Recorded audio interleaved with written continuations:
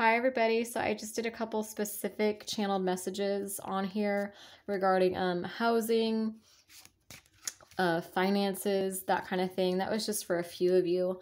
Now I want to get into a more general love reading. So this is going to be for a larger energy group. You know, for those of you that are on my channel, sometimes I like giving out those like specific messages that someone just needs to hear, just for like one or two people. So just bear with me, you know, even if it's not your story, you know, eventually one of them will be. And the zodiac readings are much more specific.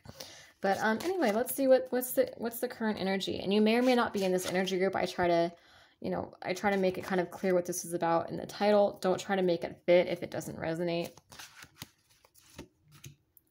Patience, take off your mask. Unleash your creativity. Family and tribe. Pride. Selling out. Alchemy. How teachable are you?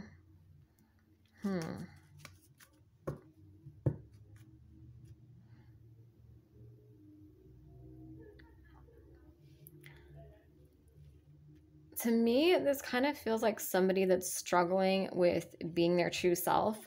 Now, this could be you, or this could be like an insight into what your person is going through if this is your story. But it's almost like, it feels like it takes like a lot of patience for this person to finally take off their mask. For this person to like be their true self. For them to unleash their creative side. For them to really, it's almost like this person was like brought up to think that they had to be a certain way, that they had to communicate a certain way, that they had to express themselves a certain way, that they had to, it could be like very like toxic family dynamics where it's like they have that in their head. It's like childhood upbringing, because we have family and tribe, and usually I see this card as a positive sign, but in this particular spread, like with the energy I'm feeling, I'm actually getting more of a toxic vibe. Like this is like talking about like family upbringing, where it's like this person has a lot of masks on, or they have, I don't know why I said a lot of masks, maybe multiple masks. Maybe this person has like different personas actually that they have around like different people, you know, like they have like around their friends, they're a certain way, around you, they're a certain way, around family, they're a certain way. It's like they have all these like roles that they play, and they feel so out of touch with their free-spirited side. They feel so, it just feels like someone who's like so out of touch with their creativity, their free-spirited side, I'm hearing their angelic side, like their, like who they really are. It's like they have so many roles that they have to play. It's like they have all these different masks that they have to wear around different people, to the point where it almost feels like they've like forgotten who they are. Like they don't know who they are anymore, because they fit into all these different roles. Like they're so adamant about being a certain way and keeping up appearances, and they have so much on their plate.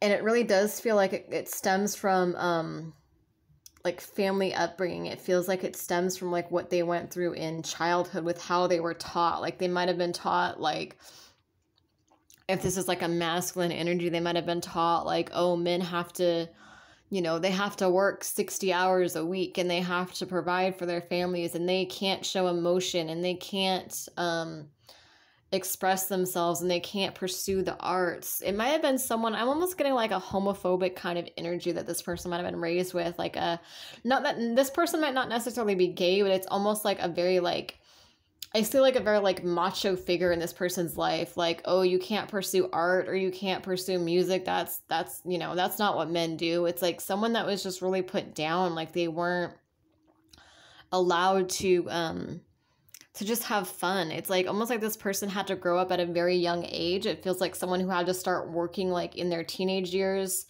Someone who is just really, it's like they have like a sense of like loyalty and dedication and integrity. They're a very hard worker, but it's like they're out of touch with like that fun side of themselves, because it's like almost like maybe their parents tried to fulfill their dreams through their child or through their children. Because there's just something about family upbringing here where it's almost like, it just feels like they weren't allowed to have fun. Like they weren't allowed to like be a kid when they were growing up. Like they weren't allowed to like they didn't get a chance to find themselves, to unleash their creativity, to be in touch with that free-spirited, fun side. So it's like it takes a lot of patience to wait for this person to like take their mask off and open up, because this person doesn't know who they are when they don't have the mask on. It's like they have all these different roles, and it's almost like it feels like someone who's had to be responsible so much of their life, like they had to work really hard and survive. Like this could be someone who is like in and out of foster homes, because I just get like the energy of survival. So I mean, this is probably a larger energy group than the last 2 readings I did, but it just feels like the energy of like survival, like someone that had to like pay for everything, like early on, like as a teenager, like had to help, their parents pay for things, had to, there could have been physical abuse even, they could have been in and out of foster homes. There's a few different stories here, but it's basically the energy of, this person, even as a kid, as a teenager, they had to work really hard to survive, to get by. Life wasn't fun for them. They didn't get to go out and play with the other kids, as, probably very, like once in a while maybe, but very rarely. It's like someone who had very like strict parents, or they just had so much work that they had to do. I feel like this could be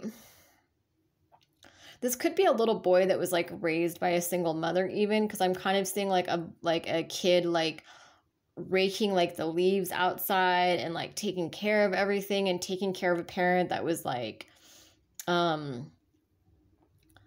depressed or sad, like from like a very young age. This wouldn't, this is like from like a child, like their father just might not have ever been in the picture, is kind of the energy that I get here. Like, or that one parent, either male or female, might just not have been in the picture much. Like they had to pick up the slack for, I feel like it's either like 2 very lazy parents that like they had to kind of pick up the slack for, or it's like one parent that was like depressed and kind of lazy and just kind of didn't take care of things. And I feel like a macho kind of energy from like an older male figure as well, where it's like they told this person like you have to be a certain way, you have to work hard, you have to do this. So that was like instilled in them from a very young age. So it's like they didn't get to go have fun, they didn't get to pursue music or art or the things that they wanted to do as a child, as a teenager.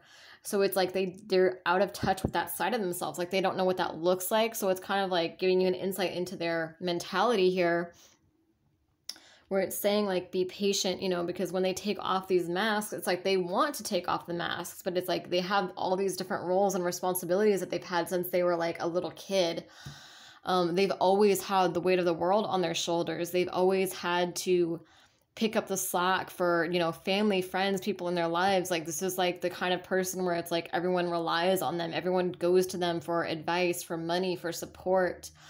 Like they've gotten used to being used by people. And so it's kind of like the energy of like, when they take off their masks, like be really patient with them, because they don't know who they are outside of that. They don't understand who they are outside of those roles. It's like they wanted to pursue these things as a kid. They wanted to pursue art and music and go outside and play with the other kids and have fun and travel and, do what all the other kids were doing, but they didn't get a chance to. So for a lot of them, it's like this is a very new energy. So they just don't know who they are when the mask is off. They don't understand how to interact with like the world, with people. And with family and tribe here, we have, it's interesting because after that we have pride and selling out. It's almost like they start taking off the mask, but then there's like this family like upbringing kind of comes into play here with pride and selling out. It's like they feel vulnerable, but then it's like they don't have like a sense of self because they're so used to like being the person that everyone relies on, they're so used to having to be in that energy, in those different roles, that they just feel like completely exposed when they don't have that. And so it's like this sense of pride comes in here, because it's like when they start pursuing that, like when they start pursuing art or music or the things that they really wanted to pursue as like a child or a teenager, I feel like there was some dream this person might have had like as like a teenager that they kind of let go of because some macho figure in their life told them that like men can't pursue that kind of career. Like it could have been like to be a musician or to be an artist or to be like something in the arts, like something that was very like creative and kind of free spirited and not like a traditional career path. And I feel like someone put them down, and someone was like, some macho figure was like, oh no, men can't do that. Men need to make this and this amount of money. Men need to do this and this and this. Men can't be artists. Men can't be musicians. Like that's for women. Like someone had very like toxic, old fashioned kind of views when it comes to masculinity. And it really sort of just made this person, it's like this person has like a solar plexus block. And maybe like a root chakra block as well because of this energy that kind of blocked them from, pursuing the things that they wanted to pursue. And yeah, this feels to me like someone who it feels like someone who, I think there's a few different stories here. For some, it was like a toxic masculine figure.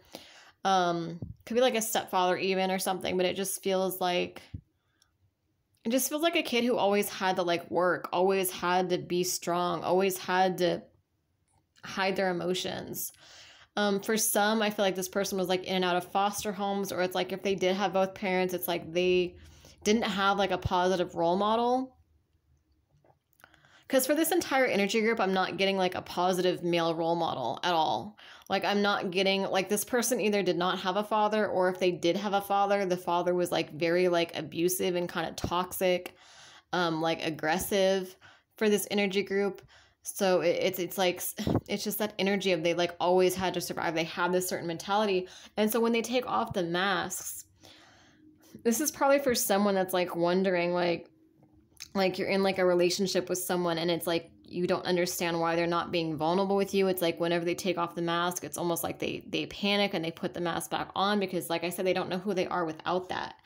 And I feel like with pride and selling out, it's like when they feel exposed and vulnerable, it's like they hear that like toxic father's voice in their head, or that toxic masculine, or that like codependent like mother that they had to like, if their father was like out like cheated or like was in and out of the picture or something like that. It's like they had to pick up the slack for both their parents. I just get the energy of like a kid who did not get to play with other kids very much. It's really sad.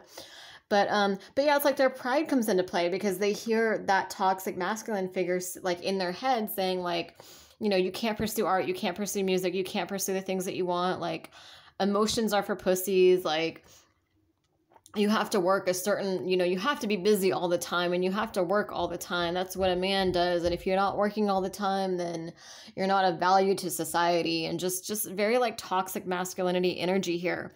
And so it's like they want to rest. They want to be gentle. They want to be vulnerable. They want to take off the masks.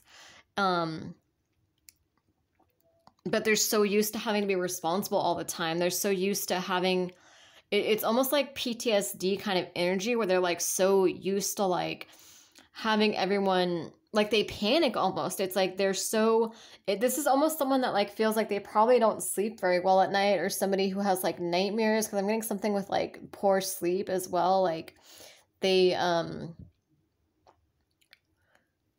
it's like just very high stress. Like this person is like so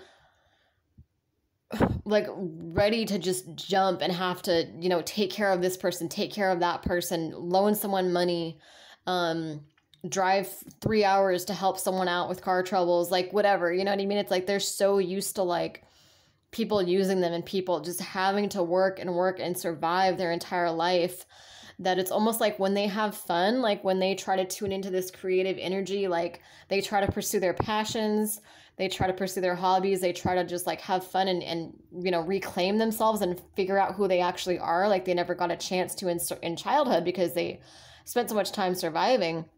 So it's like now as an adult, they try to find out who they are. They try to, go on vacation or travel or have fun or just get in touch with that creative side. And they, like I said, they hear that toxic masculine figure in their head saying like, oh, you're lazy, or they just feel like they can't like relax. It's like their body is so tense. It's like they feel like someone's going to call them any minute and like need them for something, or they're going to have to jump up and help someone or take care of someone. It's like they're always in survival mode. So it's two things. For one, it's always being in that survival mode, always like feeling like someone is going to depend on them, like just like overly like masculine energy. Like they're not in touch with their feminine side. It's like overly like aggressive masculine energy where they're like, I can't relax, I can't rest, like someone's going to need me, I have to be responsible, I have to work and work and work. And it's like there's no enjoyment in this person's life. Like they're just kind of like exhausted, and they need to kind of get out of that mentality and balance their masculine and feminine side. You know, otherwise life is just kind of like stagnant and boring. It's like if you're just working, it's like this person is just in survival mode all the time. So there's that like survival mode and feeling like, you know, people are relying on them, everyone's depending on them, like, you know, just not wanting to rest because it's like they want to be prepared for anything that could come up. It's like very like PTSD kind of energy. And then the second thing, like I said, is that toxic masculine's voice in their head where it's like they feel, even if no one needs them, like let's say they have a good week where it's calm and nobody needs them for anything, they still feel like that masculine energy is like attached to them, kind of saying like, you know, you're lazy for what are you doing going on vacation for 3-4 days? Like you're lazy for that. You know, what are you doing? You should be working. You should be, you know, it's like that energy of like, you should never have downtime. You should just always be working. You should always be strong. You should never show your emotions. You should never, show any weakness. It's like almost like inhumane. It's like, it's too much. So that's why, like, when this person does allow themselves to take off the mask and try to, you know, find themselves and get in this energy, the pride steps in because it's like a defense mechanism against this toxic older male's voice that's like in their head pretty much, you know?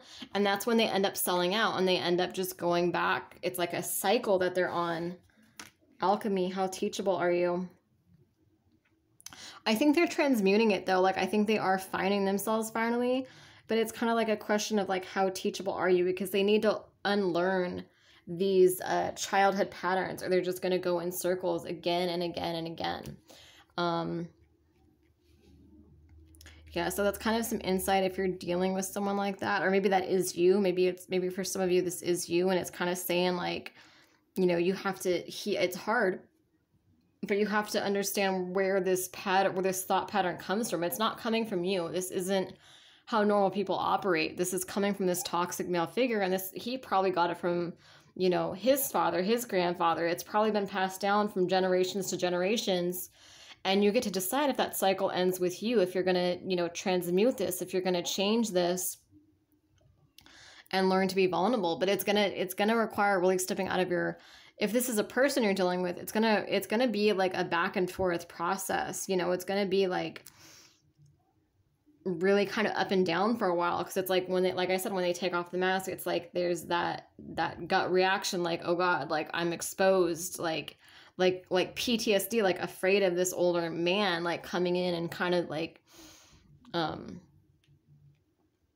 know, hurting them again, like just hearing their voice in their head. So they need to heal from that.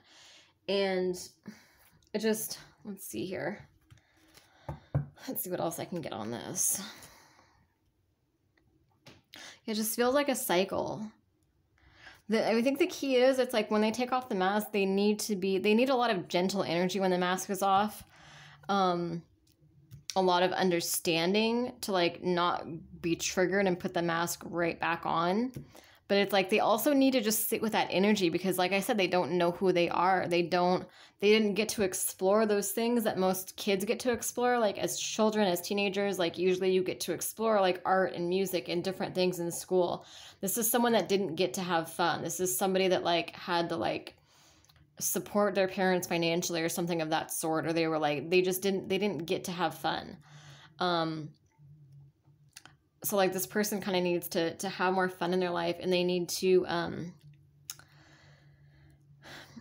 it's like they need to sit with that energy. They're going to feel vulnerable. They're going to feel like it's like a loss of self. Like they have all these different personas that they have around different people, and they don't really know who they are outside of that. And so they panic when they don't have the masks to hide behind. But they're going to have to go through that, honestly. If they want to transmute this, if they want to come through that, they're going to have to sit through that energy. They're going to have to just panic and not know who they are for a while and explore these things and find themselves and push past that voice and realize that their life doesn't have to be like that. This person doesn't have control over them anymore. They really need to take their control back and their power back and transmute this. You know, how teachable are you? Alchemy. Instead of just selling out. But it's definitely a process that requires patience. But yeah, stepping out of their comfort zone and just sitting with this energy, like, they're not going to know who they are for a while. They're just not going to know who they are. And it's going to take time. They're going to have to, like, it's almost like starting over from scratch. They're going to have to explore these different hobbies, this art, music, these different things that they were always curious about and passionate about, but they never got the chance to. They were always in survival mode. So they you know, just now for the first time, they're going to be like really exploring these things. And it's going to be like a trial and error process where they're not going to completely know what they like at first. It's going to be kind of a mess at first, but yeah, it's going to require patience. Yeah, there's a lot of damage. Hole in the soul, say what you mean. Love. I feel like this pride, this masculine energy also stops them from expressing emotion. Like, say what you mean in love. Yeah, because it's like they have like this victim consciousness almost. Yeah, they feel like trapped. Self-sabotage. It's like they sabotage themselves. Like they don't know how to speak their truth. So it's a process. You know, if this is like a friend of yours or someone you're in a relationship with, I would just say try to be gentle, try to be understanding now that you have this kind of insight into their background.